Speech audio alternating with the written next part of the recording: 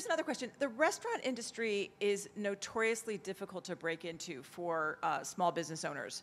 Do you have advice for any budding entrepreneurs in the audience? Yeah, become a franchisee.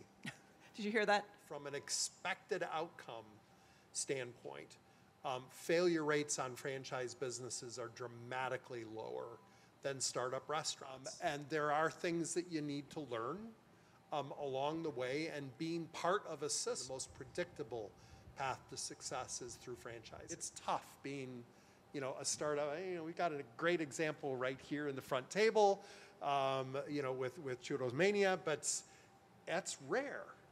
And it was rare when, Macklemore started Burger King, and it's, rare when Al Copeland started Popeyes, and, and the Sorensen brothers started Firehouse, and Tim Horton started Tim Hortons. That's rare.